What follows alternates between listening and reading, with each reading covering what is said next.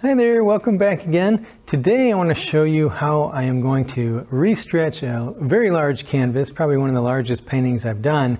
It's 6 feet high by 8 feet wide. So I want to show you some of the materials I use and then how to go about stretching a canvas that big. So join me today and we'll go over stretching a canvas. So here's my painting that's been rolled up on a big tube. It's been on that tube for over 10 years, I'd say. So one of the nice things with a stretched canvas, if you want to store it, you can take it off the stretcher frame and then just roll it on a big tube. Try to make it a big tube like a carpet tube or something. You don't want a really tight roll.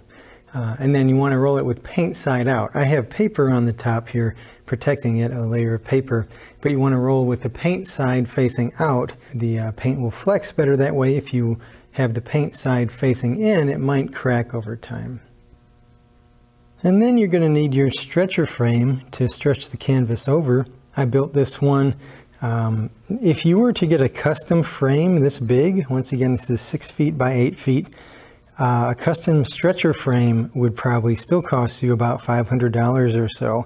I haven't priced it out, but even this, just building this, going to the hardware store and building one, that cost me $80 or $90 to build this.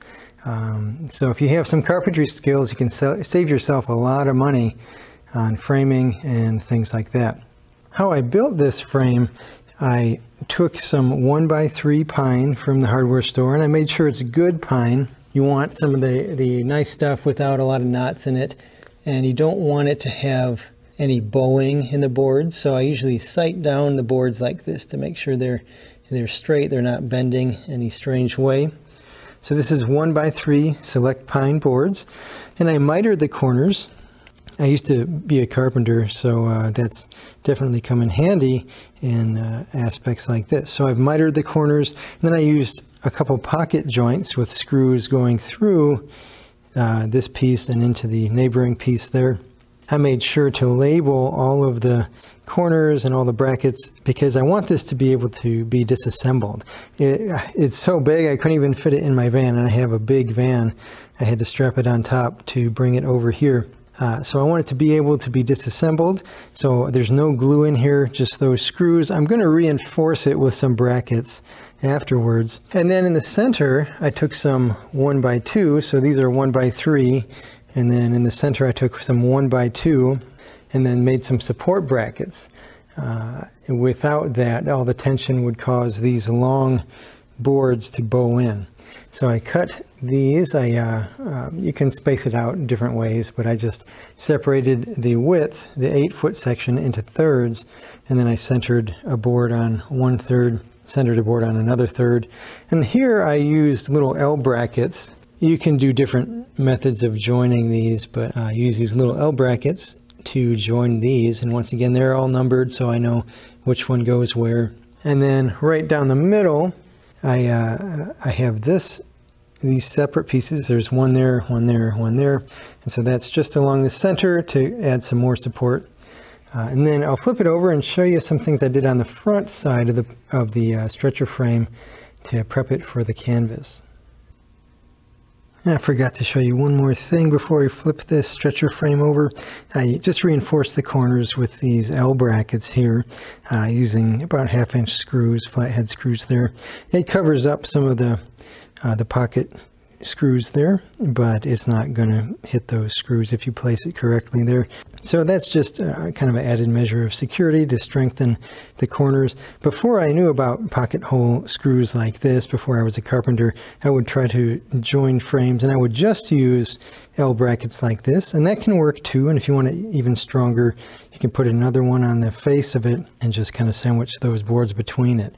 So that's something else that you can do if you just want to be extra sure to get a good strong corner on your stretcher frame. So on the front of the stretcher frame, you're going to need a little bit of a lip right here. If you don't have that on there and you stretch canvas over this homemade frame, and if you start to paint on it, you're going to get little ghost lines where you see the paint kind of rubbing along the inside edge of the stretcher frame. So you need a little bit of a raised lip, and this is just, I think they call it screen door molding or something for making slats and screen doors. So it's only, boy, it's maybe 1/4 of an inch high, and it's rounded on the edges, so that should be fine. If you can find like a half round molding, that will work really nicely as well. So I just mitered those corners to match the miters on the main frame, and then I have a nail gun or something, just tack it in there. I used to do this by hand. This is not glued. I don't think it needs to be glued, but I had glued it before in the old days, and I took little tacks and held them with a pair of needle nose pliers and hammered them in. So it's a lot nicer if you have a nail gun or something like that. This was a pneumatic stapler that I used to attach that. Somebody here in the studio actually has some really nice heavy-duty stretcher frames. So these are great. And you can see there on the front side, stretcher frames need that little lip so that the canvas can hang over it without making contact with the bottom part of the stretcher frame. So to accommodate that, that's what I did here, just using that molding along the edge to give a little bit of a raised lip to stretch the canvas over. Here are some tools that you'll need for stretching a canvas. I probably will do another canvas stretching video where I do a smaller one, but I'm doing this large one. I thought you might want to see that process too. So you're going to need a set of stretching pliers, and this is the set I used all the way up until this year. So for a long time I used this set of Frederick stretcher pliers, and they work fine. They got some good grip and traction on the inside of the jaws, but one thing I found is that the chrome coating, especially on large paintings, if I would put a lot of strain on it, it seemed like the canvas still wanted to slip out even with that texture in the jaws. So last semester, one of my students, Emily, she actually did a very large canvas, and she bought a nice set of wide jaw stretching pliers like this. And these have more of a rubberized or kind of a plastic jaw, and these grab the canvas very well. So I'm excited to try these out. And they're not that expensive. I think it was only $13 or $14, the set I got on Amazon. I'll put that link in the description for you. You probably also will need a hammer, because sometimes as you're stapling the canvas, the staples don't set down all the way. But I basically just have used this little pry bar. This is a little leverage bar at the bottom of the pliers. I use that as a hammer, but a dedicated hammer would be a good idea, just to pound those staples back in. The staple gun, you can get a manual or an electric. Electric is going to kind of save you a little bit of headache, make it a little bit easier on your grip as you staple in the canvas. And then I usually use 1/4 or 5/16 inch T50 staples. So T50, those are a nice large size staple, and that's going to grab the canvas very well. And then sometimes you'll have to pull the staples out and re-stretch an area. When I used to work at Hobby Lobby in the frame shop, we used a little set of jeweler's cutters like this. These are, you can find them, either florists or jewelers will use these to cut wire. So it's actually got little sharpened jaws there so you can cut wire. And what really helps is you see this little bend here. It's not straight, it's got a little bit of an elbow on these pliers. So this is my favorite tool for digging out staples if I need to get them out. You can use like a screwdriver and a regular set of pliers, but this kind of is both in one. I can use that sharp point and dig underneath the staple and then grab onto it, and then I push down, and because it's got that little elbow on the pliers, it's going to pop that staple out really well. All right, so we're just about to stretch the canvas. This is Mr. Brian Jekyll over here. He's the man who taught me how to paint, and he has very graciously offered to help me stretch this canvas. When you're stretching a canvas this large, it really helps to have an extra set of hands. It's quite cumbersome. So first we're going to roll out the canvas on these tables, and then put the frame on top, and then stretch it.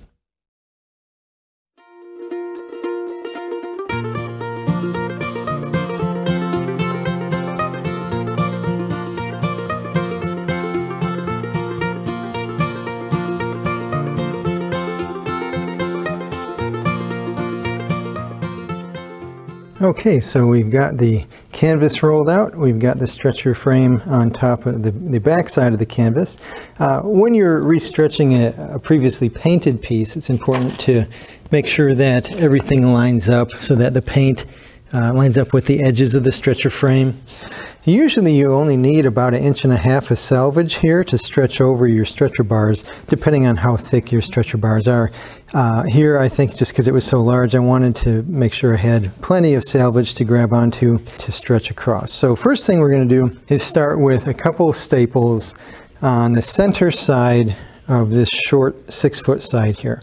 And then I'll go to the other side and stretch it across from there.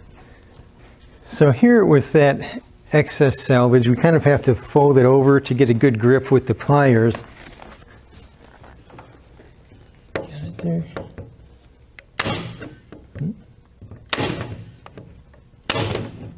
Next, we're moving to the center of the long side, and we're going to put a few staples in the center there and then re-stretch it on the opposite long side in the center. So we're kind of creating this diamond of tension.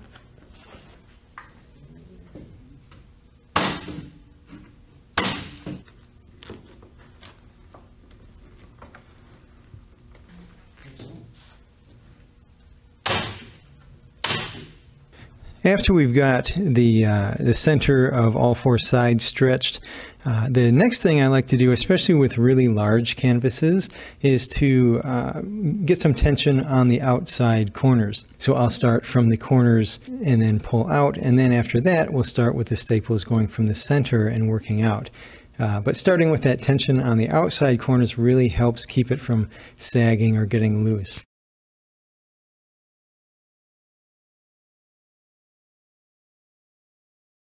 Right here we've stood the canvas up and we have it propped against the wall. When it's pushed against the wall, that allows you to have some good leverage to pry on the canvas and get a good amount of tension.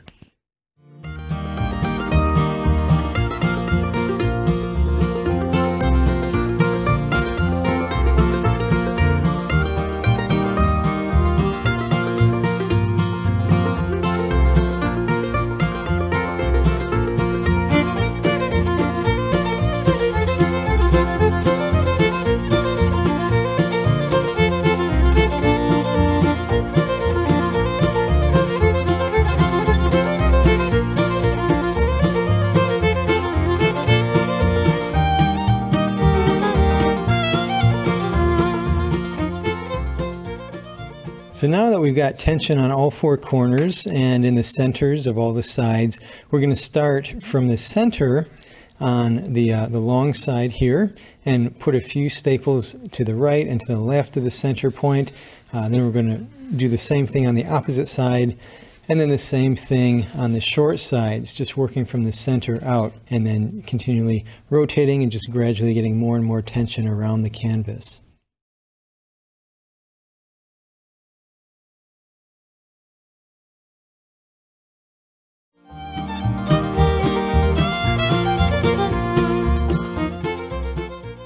So as Mr. Jekyll is pulling with the pliers, he's pulling down as well as away from the center. So it's kind of a down and out motion to create this tension constantly going away from the center of the canvas.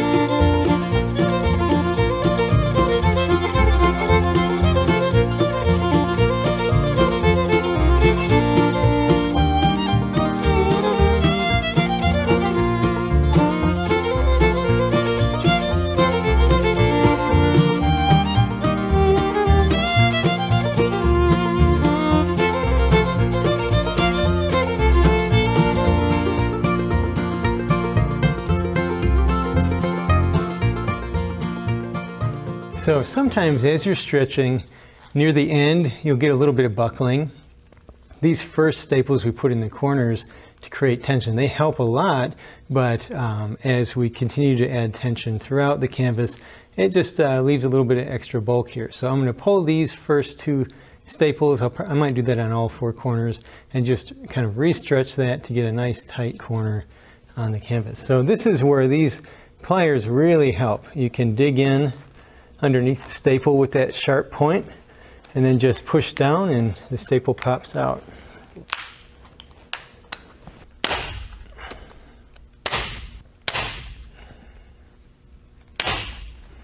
Okay, so now we've got all the sides nice and tight.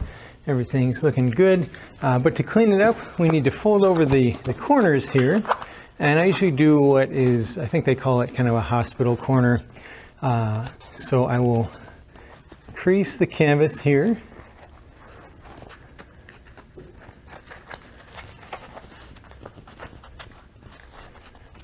And fold it over itself.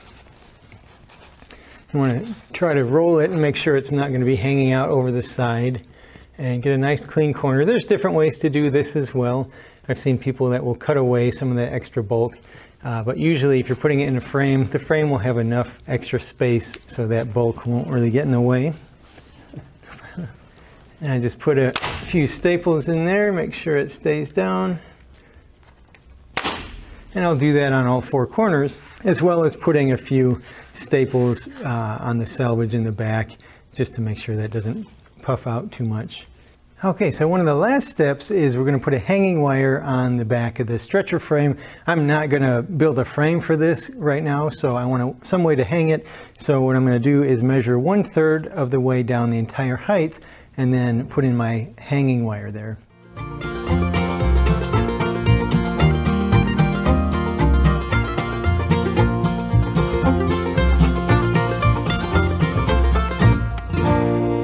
All right, so that's how you stretch a big old canvas. Once again, thank you so much, Mr. Brian Jekyll, for your help. Appreciate that. Take a bow.